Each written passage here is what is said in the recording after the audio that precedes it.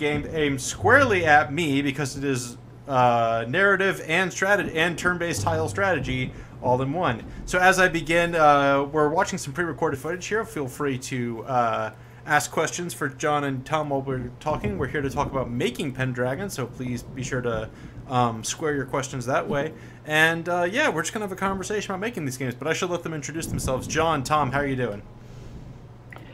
We're good. I mean, launch day is always a bit crazy. I'm suffering a little bit from having pressed the refresh button on Twitter just a few thousand too many times today. But otherwise, I'm good. It's been really nice, actually, as we've launched a lot of games. Inkle's been going about 10 years now. And this is the first time that we've launched a game that we actually had finished, like, 2 weeks ago. Like, normally you kind of sprint to the final line, but this one because we knew the game is so complicated and so like weirdly put together that we really were very scared about getting it solid and tested. So we started testing ages ago, and then we finished testing, and then for the last few weeks we've been going, should we add this? Nah, let's not add that. So it's been quite relaxed actually in some ways. But launch day is always launch day. It's always nerve-wracking. So we're okay. We're okay. Yeah. And John, we've had you on the stream before. Tom, you're new to the stream. Would you mind introducing yourself? Hi, yeah, I'm Tom. I am John. What's my job title? Senior developer? Senior designer developer now. It's all the words. Right. I make things with John Inkle. And yeah, everything John was saying, like we took today off, in fact, because apparently we're that confident or stupid. But nothing seems to have gone wrong, which is really nice. And yeah, such a change of pace to normally how games get released. Yeah. Sorry, everyone who has caught me looking down at my phone. I had to tweet out that we're live. You know, it's live television. This is where we make our mistakes for you to see. Quick shout out to Favlet in chat. Thank you for joining us today, Favlet. We'd love to have you. John and Tom, let's get to it. Pendragon, like I said, narrative game, turn-based strategy, and it's cool. It's neat. You're seeing me discover how cool and neat it is right now, where I'm like navigating a conversation by doing turn-based strategy things. Can you tell me how this game started and what were sort of Inkle's design goals after the interesting game that was interesting and ambitious Heaven's Vault? Yeah, so the chronology doesn't quite work like that. The game Pendragon was already quite heavily designed by the time we released Heaven's Vault. So, but the two are kind of connected. Basically, while we were working on Heaven's Vault, which is like a big 3D game, lots of cameras, lots of like futzing around with 3D and stuff like that. When we wanted to not be working on Heaven's Vault, when we needed a break, especially Tom was building a turn-based strategy prototype board game, mostly just because it was the most unlike Heaven's Vault thing he could possibly do with his spare time while still making a game. That's about right, isn't it, Tom? That's about right, yeah. Yeah. And so we were messing around with that and kind of over lunch breaks, and like when we went to the pub in the evenings, and we'd just sort of try out the rules of this game and sort of play it. And after about maybe 2 years of fiddling around with that prototype, we ended up with a really good, really strong two-player game that was a little bit like chess or a little bit like checkers. And it was played with counters on a 5x5 board, and you could have made it out of wood and sold it in a shop. And we kind of thought, well, we can't do anything with that because we make narrative games, and you can't possibly stick a narrative on a game like that, can you? But then once you have a feeling like that, once you have a question like, well, you can't possibly do that, can you? You start to think, well, or can you? That's kind of how Pendragon happened, I think. Was like after the end of Heaven's Vault, we had this sense that we didn't really know what to do next. We didn't want to make Heaven's Vault 2. We had this prototype knocking around, so I think we kind of thought, well, let's just see how far we can take this idea of putting a narrative onto an abstract strategy board game and making it work. Because it won't work. It's going to fall apart. It's going to go wrong. This is a ridiculous idea. It can't be done. And then we carried on doing it, and like, yeah, and now we've released it, and it appears to work. So we got to the other end of it. But Tom, do you want to tell any of your experience aside of fiddling? It's cool to see a game that you fiddle with in your spare time become a full game. Yeah, I mean, it's honestly the dream. At least it's certainly my dream to have like a boss be like, "Oh, let's make that game you've been playing with." But yeah, it goes back a really long way. It actually goes back to when I first joined the company and we were porting 80 Days to Steam. And that's when, at least according to my notes that I've been keeping, it goes back to 2015. And I remember showing it to Joe, because I think, John, you were off having your second kid, so Joe actually played it a lot more at the time. And then when Joe went off to have his kid, that's when you started playing it with me. And that's when you started throwing these dangerous ideas of adding a story to it. And I started getting all scared. And you proposed that you would add the AI to the game, because I couldn't play it against myself, so I had to test it over lunch. You said, I'll write the AI, and then I might also add a story or something. And I was like, yeah, sure, that sounds like a good idea. I made a Faustian pact with you, which was I agreed to write you an AI on the condition that I could also write a narrative layer for it. And you were like, yeah, sure, that sounds like a fair trade. Slowly, over the next 2 years, the narrative layer took your beautiful, balanced, symmetric game and ripped it to pieces. Yeah, let's talk. The game is demonstrating something interesting, which is, so unlike this, the strategy game has a little bit of chess in it, which is your units can only move certain directions depending on certain tiles, and capturing is just a matter of, like, this isn't like XCOM, this isn't Fire Emblem, there's no fancy stats, it's just move, capture. So it's very chess-like to me. While units mostly move diagonally, they cannot capture other pieces, while they must be adjacent to them. So it creates this interesting back and forth that it's more complex later on. Tom, I suppose since this is your baby, like, what made you go, oh, yeah, chess, that's a game that is already solved, I'm gonna make strategy chess with, and then it's Arthurian.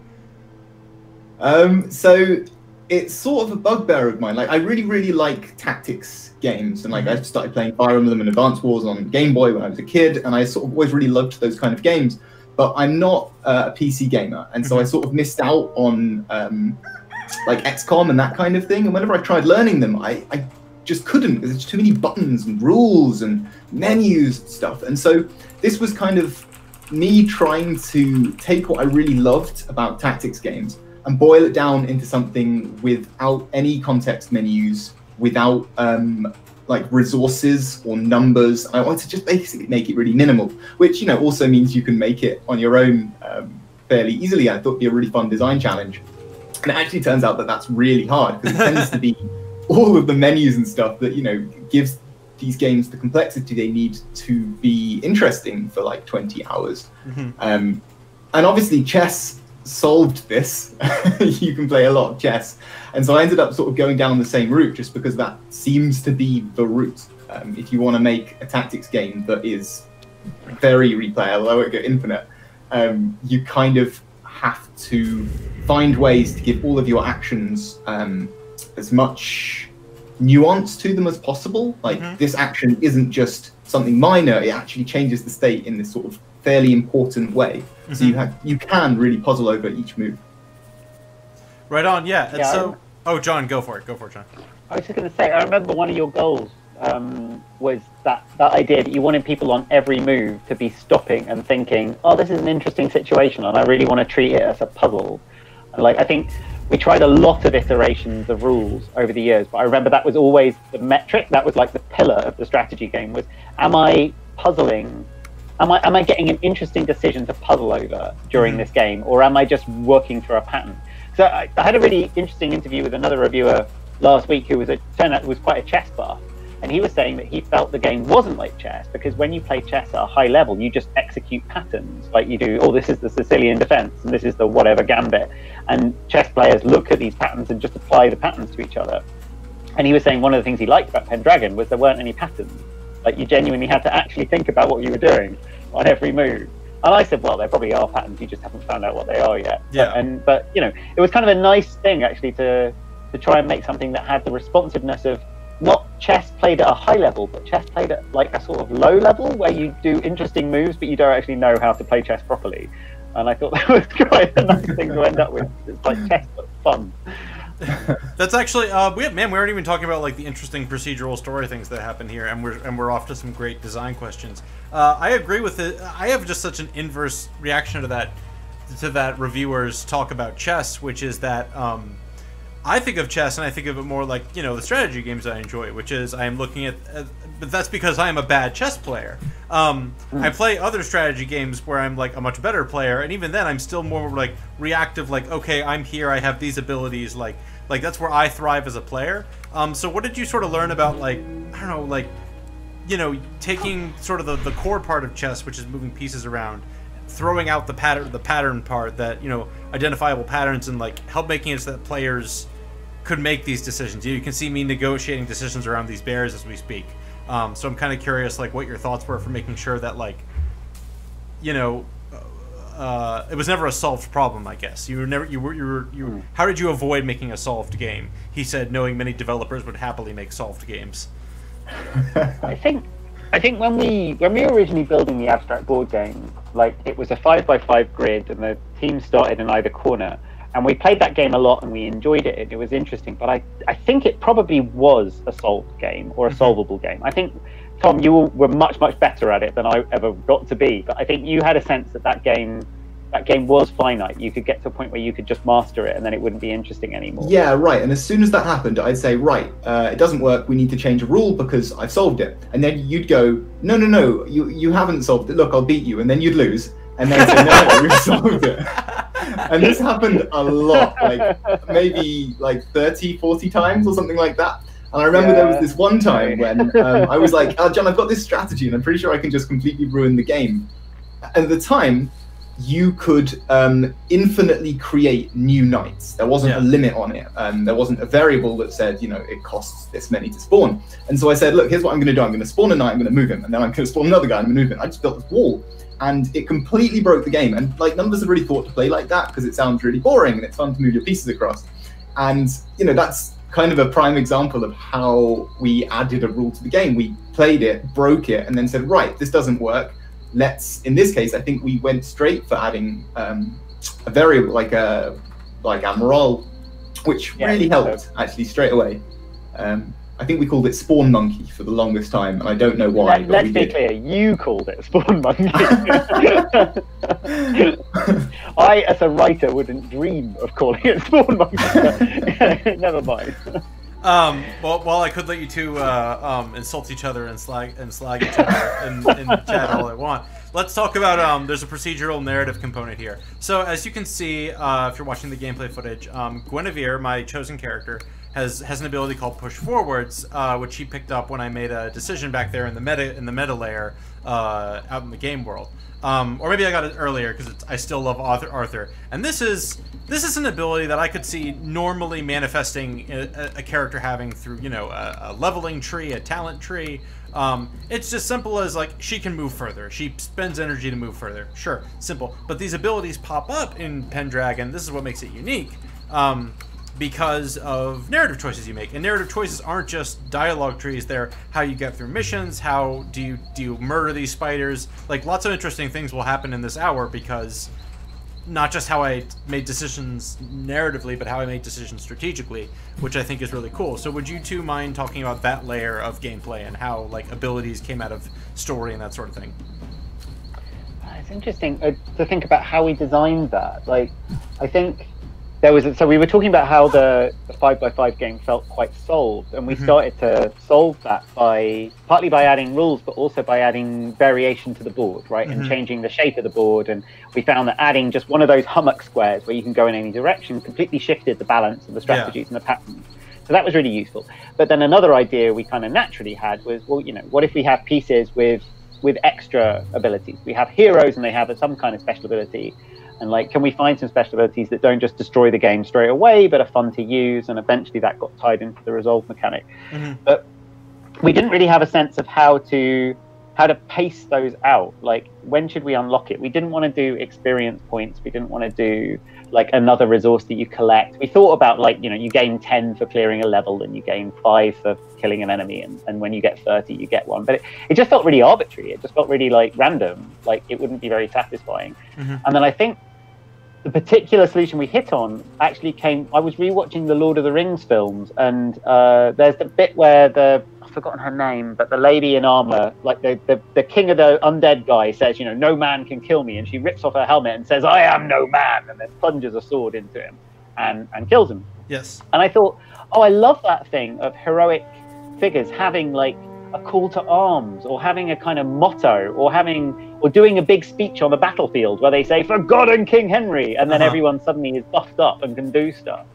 And that idea really resonated for me because it kind of connected the mythological tone, but also the strategy board game. So at that point, I thought, oh, right, okay, basically they should do a special move when they're able to shout a rallying cry. Yeah. And that brought me to think, well, okay, what gives you a rallying cry? And like, well, it's you declaring your love for someone. It's you've lost your lover on the battlefield, and that just felt so rewarding and so good that we had to explore it. And like, yeah, it's quite weird in a way, because it means that you don't really know what's going to happen in terms of what moves you'll get, or what moves or how the moves will change over time. But the one thing I really like is when you've got a move that's really good and you're really enjoying using it, and it's connected to something like, I found my love, and then your love gets murdered by a spider on the battlefield, and you lose that move, and it changes to, I will avenge my fallen love, and you get something else because you lost something, because the character did lose something. That's just lovely. Like that kind of where the change in the narrative causes the gameplay to change in a way that you might not actually like, that isn't technically an upgrade.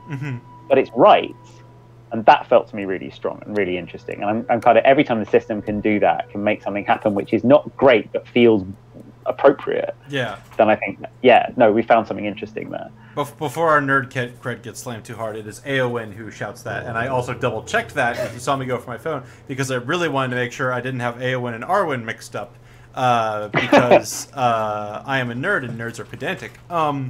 But yeah, I love that example, John. Tom, did you have any thoughts about, like, from a design perspective, how these narrative abilities manifest and how they make your game better, your perfect chess? Yeah, so John was always like, "Oh, I want to add this thing," and I like, from the story side, it's going to change the gameplay. And every time he said that, I'd be like, "Oh no, he's going to break the game." And I kept throwing down these rules, like, okay, like, yeah, fine, they can get abilities, but we have to test all the abilities carefully because they don't want to break anything, and like they all need to be perfectly balanced with each other. And actually, in the end, like, a lot of that turned out not to be true. Like, for the reasons John was saying, like, it's so long as they are narratively appropriate, it's actually really interesting when you get a move that is actually, quite overpowered, or maybe it's underpowered because the thing that caused it is, embarrassing or sad, or just sort of fits the tone. And there's also sort of moves that feel like they've been meaningfully upgraded or downgraded, and you just don't get that sense if everything is sort of perfectly balanced, which was kind of always my instinct with this game, is to keep everything very pure and elegant. And I feel that that's this really nice tension in the game, with sort of, the way that the gameplay and the story interact. It doesn't ever fight, but it creates, this tension all of the time. My writing loving brain really wants to dive into more of the like writing Arthurian legend, blah blah blah, but I also want to linger here in game design world for a minute longer. We've sort of talked about abilities, we've talked about movement and traversal and adding things to the game, but how do you, like, how in a game where, like, the game has to generate scenarios for the player, like this one's really interesting, the one we're in right now, because this isn't a clear friend or foe situation with where we're going. Although these rats apparently move diagonally and attack diagonally, which is just video games. What is the secret sauce to making interesting encounters so that the computer can go, oh, I'm going to grab this, and this will be the right time for the player to encounter this thing, even though I am a dumb computer and I will only do what I am told to do, and I have no agency for now? Yeah, that was really hard, actually. So internally, I totted them up on Twitter just the night before release, and I think there's something like 20 different heuristic or analytic or algorithmic or AI systems in the game that determine and control what the game is doing, or what the game is going to give to the player, like in terms of the board layout or where the resources are spread. And one of those systems is the one that decides what scene you're going to encounter. So very broadly, the game has template scenes that you can get into. So this one that you're playing at the moment is the meeting the archer in the wood scene. And that's quite a specific one because it's always the archer, but they might be quite generic ones as well, like you know, go to a village that's got a problem with some animals, and like the animals can change and the villagers can change, whatever. And that system looks at what you've done and looks at what you're about to do and looks at where you are through the game and looks at a whole bunch of stuff, and it doesn't generate a level. I shouldn't really reveal this because I feel like it's secret sauce, but like it doesn't decide what scene you're going to get until the absolute last possible moment, and then it's all just balanced to try and make sure that the adventure is interesting. Like that's its goal. There are lots of systems in the game which are fair or which are kind of, you know, based on difficulty sliders, but this particular one is purely for narrative interest. And I remember just about a day before we shipped the demo, which was like it was 5 levels long. It was a run through of 5 levels long. And it did a tutorial, and then it did another level, and then at the end of it, it tended to give you a new hero in a castle. You get to the castle and you'd meet them. And it was this really limp ending to a demo because it felt like, oh, everything's going fine here. So I wrote a version of the scene where you go to the castle and the hero's supposed to be there, but they're not. And there's a Mordred knight there instead who says, oh yeah, Sakei was here and I killed him. And that was such a good ending for the demo because it was like, dun, dun, dun. And that kind of totally like non-design focused pacing, but much more narrative pacing of just sort of playing it and feeling like, well, have we had enough tension recently? Have we had enough drama recently? Well, okay, what lever can we poke or what variable can we tweak to try and make it a bit more inclined to give you something exciting now because you're sort of at the right kind of time for that. And that took ages to get right, but it was kind of just another kind of balancing, really, in the same way that we balanced the AI, we balanced the board generators. Like it was just another system that wanted to like stick its elbow in and muck around with the game experience. Tom, but I felt we got that right. Tom, do you want to throw in with anything at all? Yeah, it's really complicated. It's like this one. I mean, like, I'm allegedly the programmer on the game, but I'm fairly certain that the Ink script, which is sort of John's side of things, which is supposed to be for the story, but actually has ended up being just this massive amount of logic controlling everything. Like so much AI has ended up being piled onto the Ink. And while a lot of gameplay stuff is kind of like, okay, we're going to build a feature and then it's in and then that's just a box and then you can stack the boxes on top of each other. This thing was just constantly improving for like the whole year and a half of development. Gotcha. Let's talk about failure. Failure will come much later in this stream because thankfully I'm sort of savvy. This is a game where failure... Actually, no, we'll get some mild failure, I think, in a few minutes. Sorry, pre-recorded footage. I hate sounding like a prophet. Failure is a weird thing in games because it's failure in a shooter means, oh, okay, I can try again and I can do a twitch skill a little bit better. In a procedural game, failure might go, oh, well, come on, like, you gave me this when my health was low. Like, come on, why didn't the RNG go, like, twitch this way? But because you have a game where we talked about failure sometimes means interesting things change in the narrative and the abilities, like, this is a specific... Like, it feels like you need a specific vision for how players fail in order to make this game fun. Is that accurate? And if I'm wrong, tell me why. No, that's absolutely accurate, and it's something that we thought about a lot, and actually has been a kind of common recurring theme throughout all the stuff that we've done at Inkle, that we're always interested in creating a story that has a beginning and a middle and an end. And the problem with failure, and it is a drastically serious problem from a narrative point of view, is that the minute that the player fails and tries again, the narrative dies completely until the player has got to and surpassed whatever point it was where they were getting stuck. And there is only one solution to that in current games, which is the time loop solution, where you go, oh, well, we just do the whole level again and that's part of the narrative, and it's fine, but not every game can be a time loop game. Yeah. So what we've tried to do, and we tried to do it we sort of dabbled with it in Sorcery, but we definitely do it in 80 Days, and we do it in Heaven's Vault too, is this idea of failing forwards. So in Heaven's Vault, you can miss. I'm running away right now. This is failure. Yeah, right. Exactly.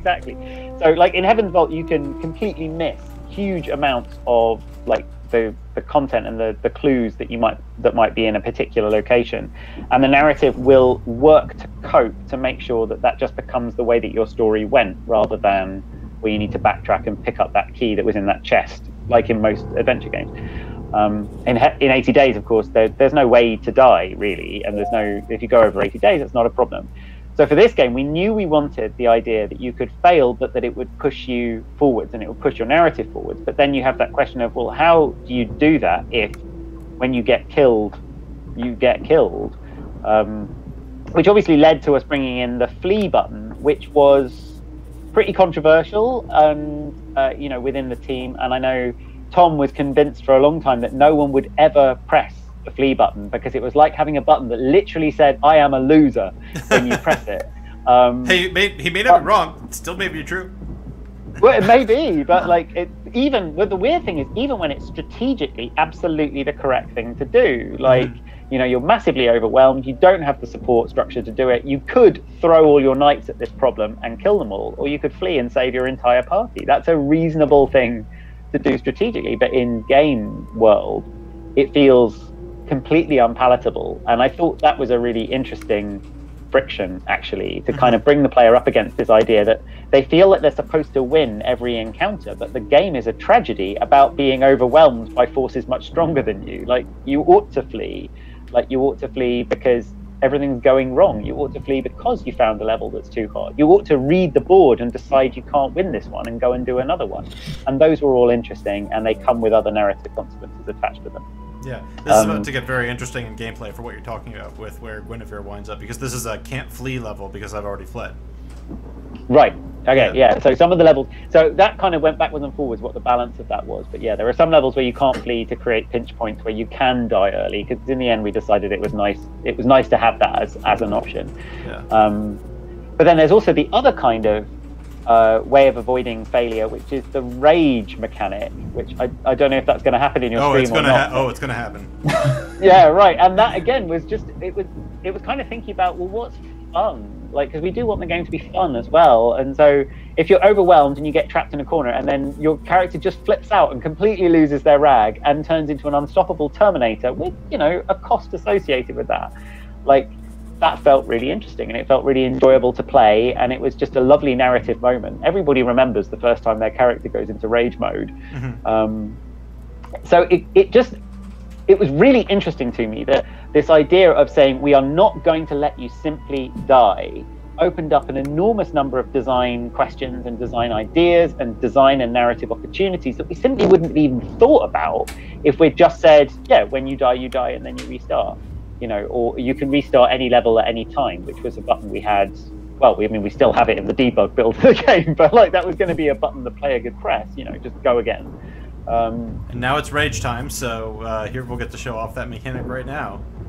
Right. So you can lose a rage if you don't manage to murder everyone within the kind of time limit. She's got like an energy bar which goes down. But you also are very, very overpowered when you're in rage mode. And so it really is just about... That applies for real life too. Hey. Yeah, exactly. Tom, do you want to throw in on failure, making failure interesting before I move on to my next question? Yeah, I guess it's... I mean, I think John sort of said it all, but I feel like it's almost an Inkle philosophy at this point. Every time I pitch a new game design at John, he says, yeah, okay, what happens if you die? And I never have a good answer.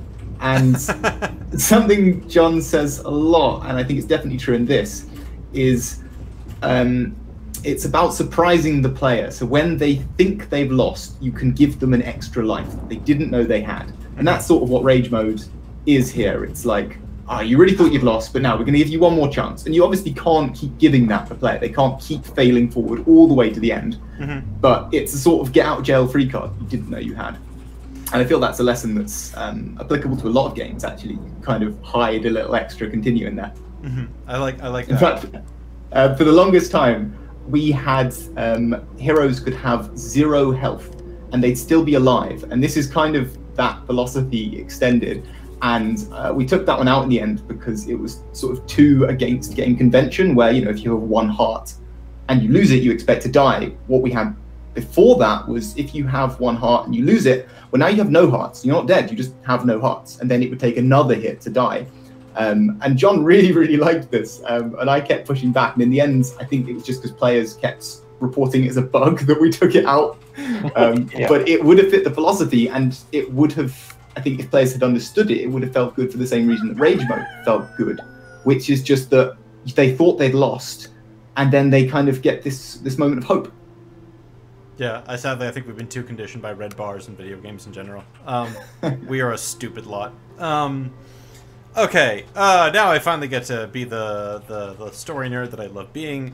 This is an Arthurian game. Arthurian legend and Arthurian lore is interesting because even the game kind of reflects this. It's a little bit whatever you want it to be. Do you want the happy story? Well, it's about Arthur finding the stone or pulling the sword out of no, wait, Lady in the Lake. Right, Arthur is Lady in the Lake.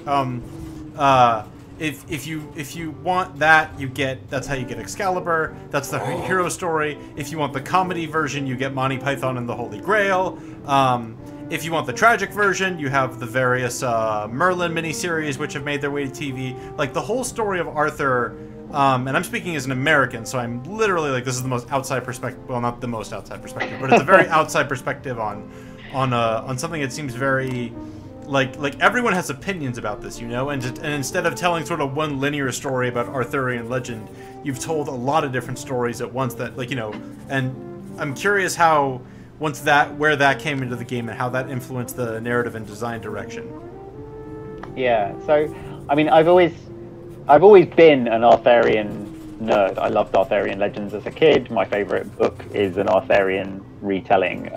So I kind of had that context. And I think when we were first thinking about narrative frameworks, the idea of making it knights in armor battling out just sort of fitted the flow of the game. A few people have described it as being a bit like a dance. You kind of dance around the board and strike when you can, and it feels a bit like swordplay. It feels a bit like that kind of a swashbuckling feel, especially when they're trading insults while they're moving around. So that tone of being knights with big swords thwacking each other really heavily and really hard felt right for the game, the pace of the game that we'd built. In terms of the narrative more widely, though, I think it was quite a struggle for a while to work out how to make it work, because I mean, as you say, the Arthurian legend is a lot of different stuff, and it covers an enormous amount of time. But we knew that we wanted something, you know, very focused on combat, because that's the core mechanic, very focused on traversing across the space, across Britain. Yeah. So, you know, it could have been the quest for the Holy Grail, but I mean, that just feels quite nerdy in a way, and not actually that compelling.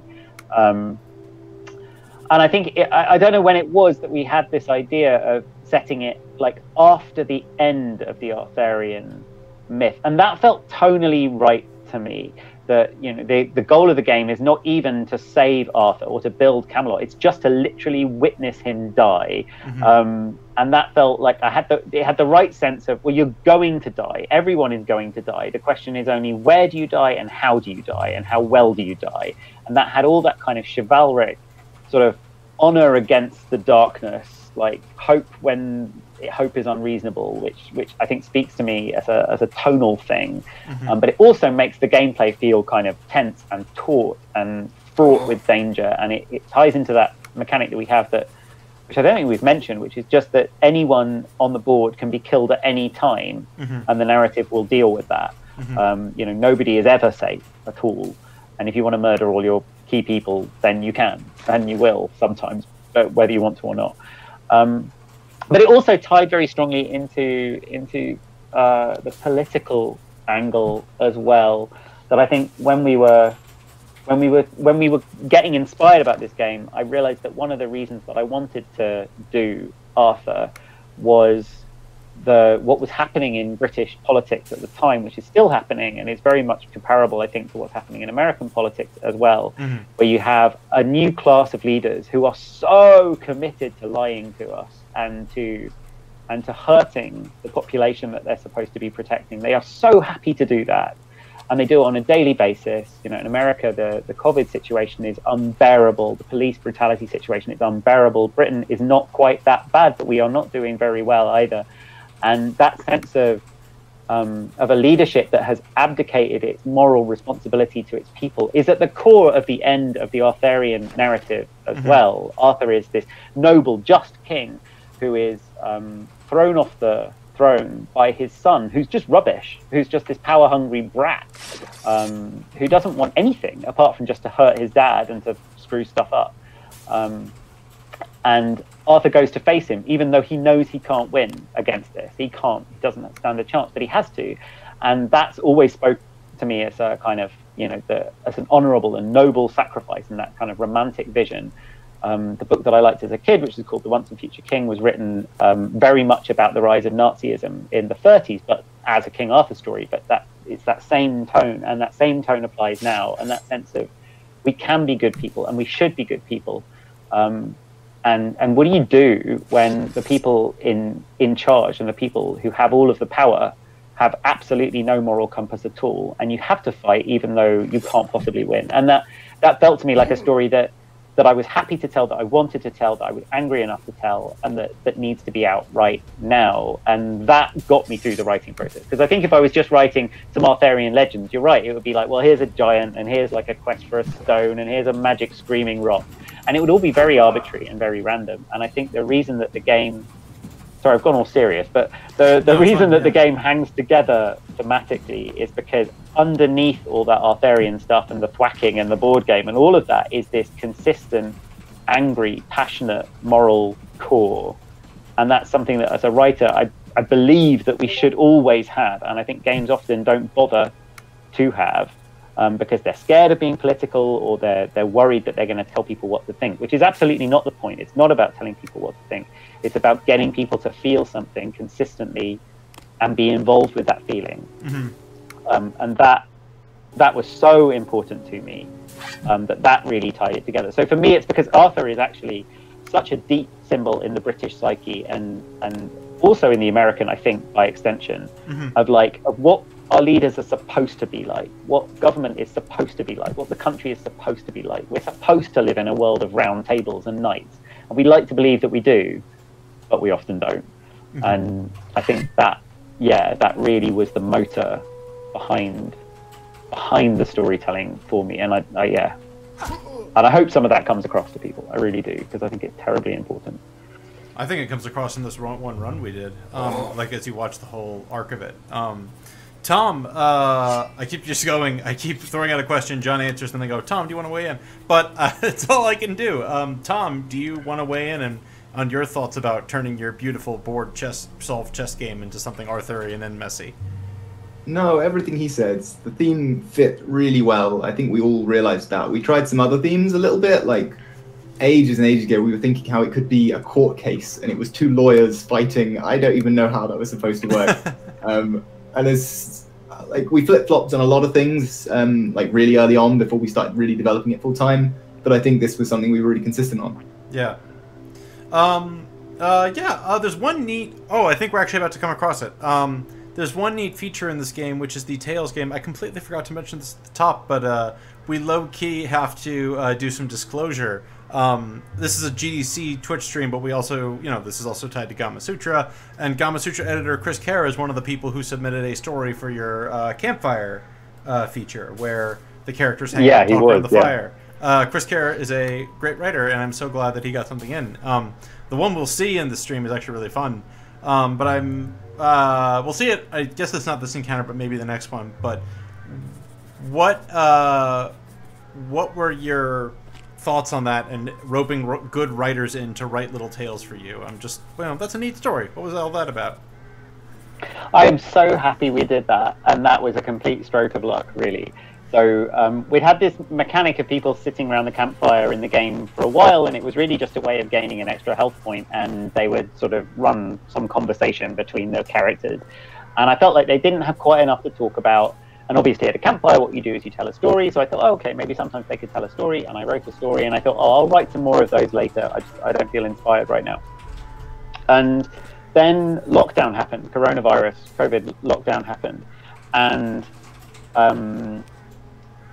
And there was kind of this mood in the air of lots of people stuck at home and not quite knowing what they were doing. And it kind of, I thought, what we really want to do, I had this sudden urge to try and make some space for some people to do something nice and do something fun and interesting and take their minds off this thing. And we didn't have an enormous budget for this game. I couldn't hire extra writers, and anyway, no one would have been able to understand the way the game was written internally because it's such a mess. There was no way to hire co-writers for the game. But here was this one aspect, these campfire tales, which was not only not only perfect for packaging up and giving to people who had no idea how the rest of the game worked and didn't need to know, but also would really benefit from getting, different voices. So I pitched it to Joe Humphrey, the co-founder of Inkle, and said, look, can we spend a bit of money and get some writers? And he said, well, we can try, but do you think they're going to be any good? And we sort of thought, well, we really have no idea. We just have to try. And I remember we put the call out for writers, and it was quite widely promoted, actually, which was really nice. I felt it captured the mood of the moment quite well, just this sense of people, look, here's a nice thing to do. Do it if you can, if you feel like it. And I remember the very first story that we got sent back was from it's in the game, and it's called The Man Who Couldn't Fart. And the note that came with it said, despite the title, this is a serious story. I hope you enjoy it. And I thought, oh God, here we go. This is what I've let myself in for. And I read The Man Who Couldn't Fart, and I'll be honest, I was blown away. It's an amazingly good story. It's got a really quality moral. It's geniusly delivered. And I just thought, oh wow, this is going to work. This is actually going to work. And over the next, I think it was 2, maybe 3 weeks of submission period, we got something like 500 entries. So I was just constantly reading these tales. My family would come downstairs in the morning, and I'd be sitting there on my laptop going, I've read another 15 of these things. And just churning through and churning through. And here we go. Here's the kind of averages worked out, as you might expect. Oh, which one is it? The Story of Failure. The Lonely Knight. A knight who fails at his quest. Oh, it's Baldwin and the Chalice. Yes, yeah. And yeah, the averages kind of worked out. You might expect maybe 10% of the stories were not great, and then 10% of them were absolutely astonishing, and then there was a middle ground where we had to find the ones for our game and our characters and our universe. But it was a really enjoyable process, and kind of bringing those together, I was just delighted. Actually, I was delighted with how it went. And they still just make me so happy when I find them in the game. And I feel like they're kind of the heart and soul of the game, is this idea of voices and stories mattering. And yeah, I love all of that stuff. I really do. I love this little story. We started a little late. I think I'm still going to cruise us in for a landing soon. Best to get out while you're still welcome is one of my philosophies in life. Maybe that's why I'm not a rich man, but I don't know. Wow, that got really too weird and deep. Okay, that's what COVID. Let me tell you, as an interviewer, COVID has made interviewing so weird, because you're trying to have a conversation acting like everything's normal, and then midway through you just sort of have to admit it's not. And I'm so thankful that you two have discussed that COVID and locking down has influenced your work as designers, because it saved me sort of just asking the generic question, how are you doing? How's your lockdown going? And in the UK, you have a totally different lockdown situation. Over here, apparently I hear it's illegal to drive halfway across the country to test your eyesight over there. Yeah. Well, they keep changing their minds about whether that's legal or not, but I think it basically boils down on it depends on who your father is. Yes. Oh boy. Oh, that's this country too. Oh no. Anyway, so if you have questions for John and Tom, let's get them in. I guess, oh man, do I have any questions left? I think I do. Hopefully chat is willing to throw in something intelligent, because I try to be an intelligent person, but like I said, this is the mask of professionalism slips more often when you're just like, oh shit, this interview wraps up and I have to go sit in my apartment some more, and then my day wraps up and I sit in my apartment playing video games like Pendragon. I guess okay, I have one. It's shown up in the stream already, so we're past it. There's a line that repeats, which is where Guinevere says this field reminds me of where Arthur chose to build Camelot, and it fires twice in this playthrough, and on the second one, Guinevere talks about something different that followed the first one. And I feel like this is a huge challenge for procedural narrative. It's why sometimes, I start off procedural narrative games and then I bounce at the point where I'm like, okay, I'm running through some of the same basic beats before, and it doesn't feel, it feels stiff. It feels like a machine is spitting words out at me. And I think it's for better and for worse that good games and bad games I've played have encountered this. I love Blaseball, but this sort of might be why I bounced off Blaseball when I tried it. I don't know if you two know what Blaseball is, but I don't either, so that's okay. But yeah, what do you think, for a company that keeps doing procedural narrative, what do you think is sort of the sauce behind making sure that your computer, which is taking inputs and spitting outputs, ones that you've carefully strung together, but still, how do you make sure that stories feel like stories and not inputs and outputs? I guess that's my last question for the both of you.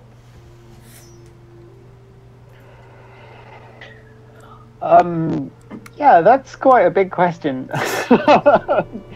So I think repetition is a particularly bad thing because we're so good at noticing it as people. Pendragon actually contains a whole bunch of systems to prevent repetition from one game to the next game. Like actually it remembers quite a lot of it remembers everything you see during the game.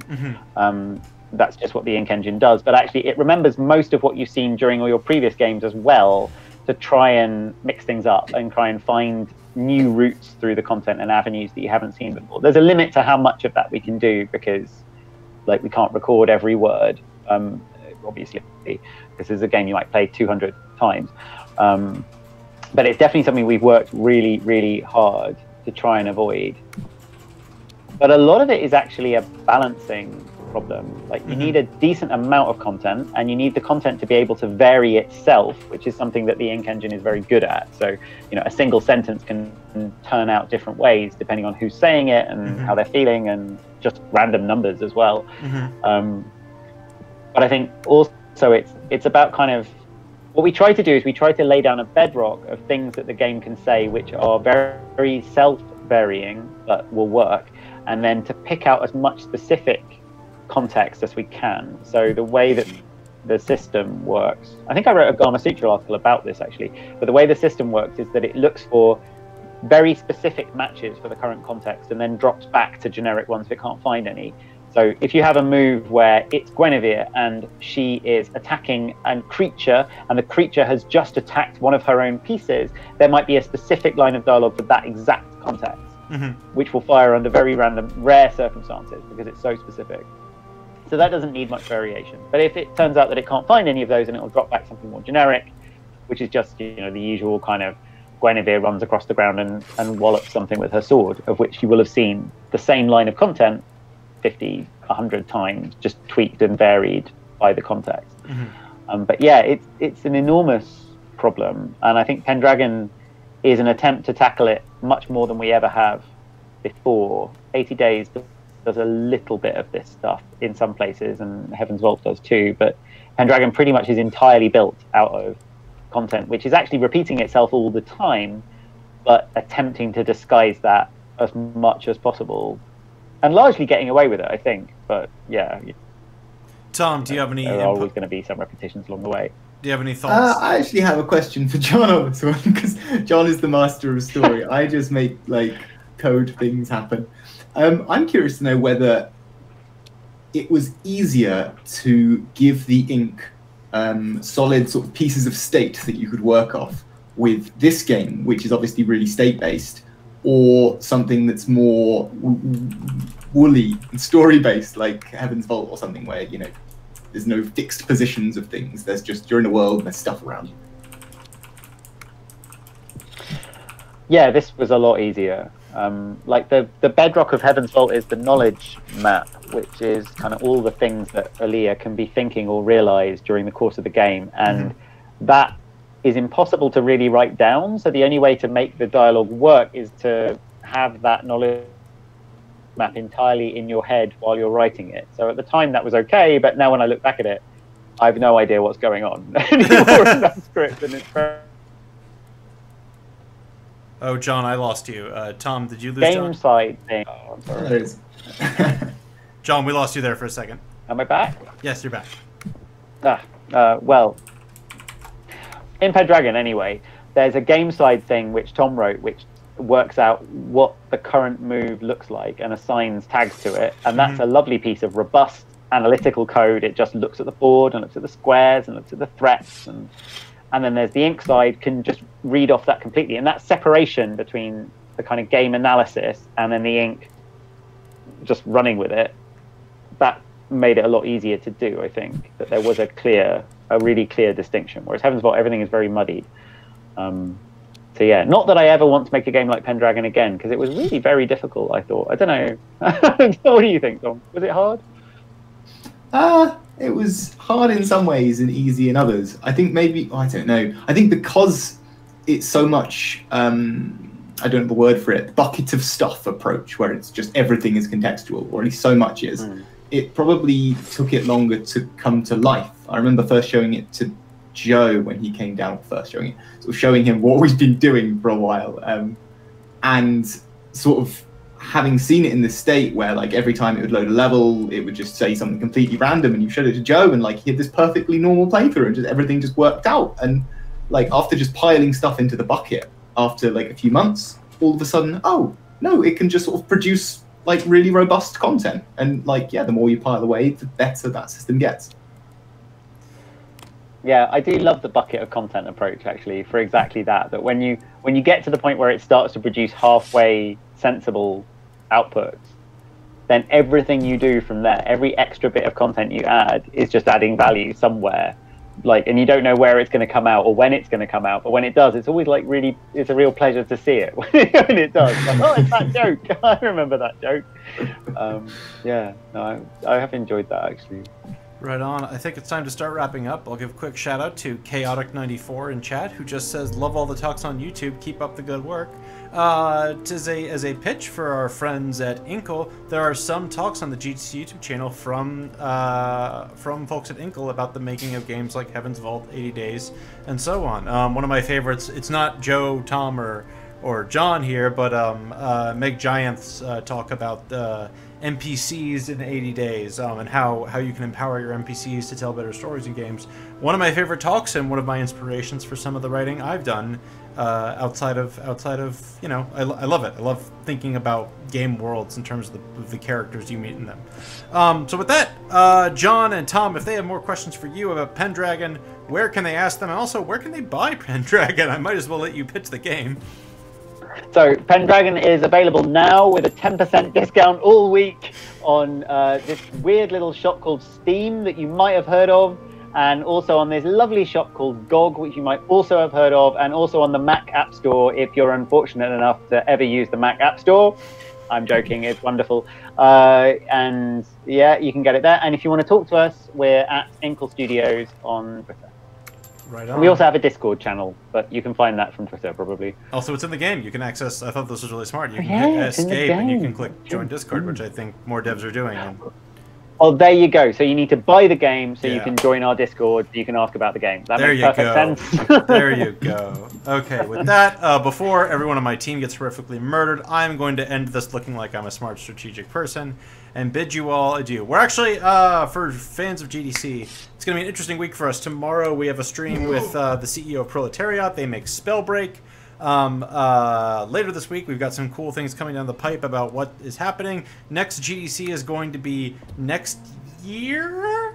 Question mark? We've announced July things, but I don't. It's all weird. It's. I mean, no, that's announced. That's confirmed. To be clear, but also like we're still figuring out how to make GDC happen in these uncertain times. So. We're doing that. We're trying to bring more lessons for you. We're bringing more great interviews with developers. We're excited to keep. We're excited that as the world enters a weird space, people want to keep making games, and we want to keep talking to them about making games and learning what they've learned, etc., etc. That's always going to be. It's so thrilling to see that like holds up even when everything gets weird. And I'm just grateful that John and Tom are willing to talk about like how a weird world influences. Making and releasing games. It's going to be a weird, like, man, you two are, it's going to be weird for all your colleagues in a year or so when they release their games and they're like, yeah, we finished this in lockdown. That influenced some stuff. Anyway, with that odd note, I will end this stream and wish everyone a good day. Thank you, Favlet, for hanging out. Thank you, Chaotic94, other folks, and have a good day. Bye. Bye.